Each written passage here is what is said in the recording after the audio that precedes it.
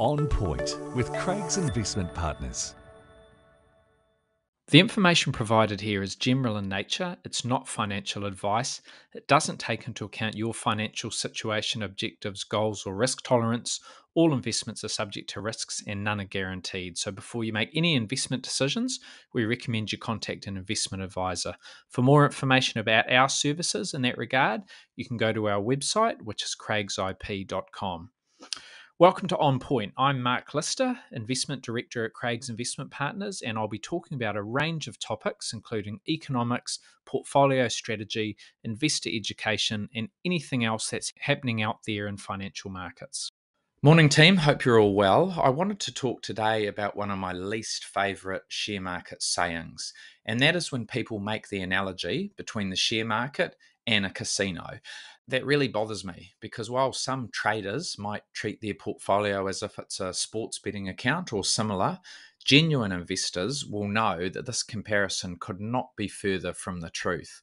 While gambling and investing both involve risking your capital in the hope of making future profits, the share market is the complete opposite of a casino in one really important way. And that's because at the casino, no matter the game, the odds are always tilted in favor of the house. You might think you're doing okay, you might get lucky a few times, but the truth is, for the vast bulk of us, the more time you spend in the casino, the greater your chances of losing. And that's the complete opposite of the share market, because when it comes to investing in shares or businesses, the longer you stay, the better your odds are of success. I looked back at historic returns for the S&P 500 index in the US, which is the key share market index over there. And you can get data going all the way back to the 1800s. I just started at 1900, so that's 123 years worth of returns. Thought that's a pretty good sample size. And when I looked back at the daily returns, and I could get those going back, I think, as far as 1928 for each individual day, so that's still almost 100 years worth of data. You look at all of those daily returns, the US share market has been up 52% of the time. So that's not fantastic odds, better than even, but only just. So long story short, if you want to know what the market's going to do on any given day, tonight, tomorrow, next Thursday, you may as well flip a coin. Your odds are pretty much the same. However, as we increase that holding period from daily to monthly, which is still very, very short term, but daily to monthly, your probability jumps to 59%. You've got a 59% chance of being up. Still not hugely compelling, but that's still a very short-term view. When we look at rolling 12-month periods, so move your investment time horizon to 1 year, that's when things start to get interesting. The likelihood of a positive return then shoots up to 73%. Almost 3/4 of the time, you'll be up if you invest and hold point to point for a 12-month period. Now, 1 year is still far too short to be considered as the time frame of a long-term investor. But when you look at holding periods of 5 years or more, that's when you really start to see the power of long-term investing and patience. The historic likelihood of a positive return over 5-year periods improves to 89%. So much better than with that short-term view. Over 10-year periods, it goes as high as 97%.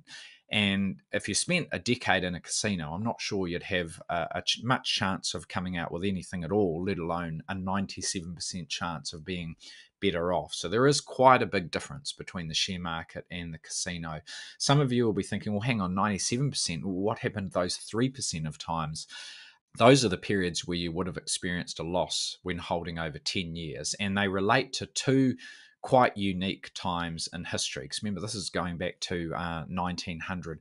One of those times is if you bought US shares at the end of the 1920s, 1928, 1929. That period preceded the Great Depression. The 1930s were not a fantastic time for investment returns or economic growth, full stop. So one of those times when you would have been unlucky enough to have been underwater, not dramatically, you wouldn't have lost all your money, but you just wouldn't have made a positive return. You would have made a small negative return. One of those times would have been if you invested in the late 1920s. The other time would be if you made your investment in the late 1990s. And some of you will remember that period, 98, 99, the peak of the dot-com boom, internet shares going through the roof. That obviously all came crashing down with the recession and the share market decline of the early 2000s. So those are two periods, quite rare. We've only seen them twice in the last 120 odd years, quite unique, but they can happen. When we extend our investment time frame or our holding period to 15 years, then the proportion of positive returns increases to 100%. So people that have invested with that sort of time frame, they've never seen a loss point to point. This is in nominal terms. I know there will be people out there that are saying, hang on, what about when we account for inflation? What about the 1970s where share prices went up, house prices went up, but after inflation, both of those things still lagged? And that's absolutely true. That's probably another report and another episode. And I have actually recorded episodes and written reports about the difference between nominal returns and real returns. So go back through the list of episodes at that one, because there have been periods through history where you might think you've done well in terms of your investing experience, but when you account for inflation, you haven't done so well. But back to my original story, when I look at New Zealand shares and the history of the New Zealand share market, and you can get data going back to the mid-1960s for the New Zealand market, all the possible 5-year holding periods, returns were positive 83% of the time. So those numbers are actually quite similar to what we saw in the US, remarkably similar actually. And when we look at 10-year blocks, rolling 10-year blocks, 100% of the time, New Zealand shares have been up. Even if you invested right at the peak before the 87 crash, over 10 years, you still were up slightly. So I think that does just remind us that while returns can be hugely volatile, and while you can find yourself sitting on losses for an extended period, depending on when you started, if you're unlucky enough to buy or start investing right at the top of the market, you could be sitting on losses for years in some cases. However, the key point I want to make is that unlike the casino, the longer your investment time horizon, the more the odds swing back into your favor. So I hate that analogy. The share market is nothing like a casino. It does reward patience, and it gives back in spades to those of us who stick around long enough to reap the benefits. As always, I think it's really important, and another lesson from those statistics, particularly that 3% of times in the US when you would have been down over a 10-year period, that is just a reminder that you should stagger your way into markets. If you've got some capital set aside and you want to put it into the market, the beauty with shares is that you don't have to invest it all on one day.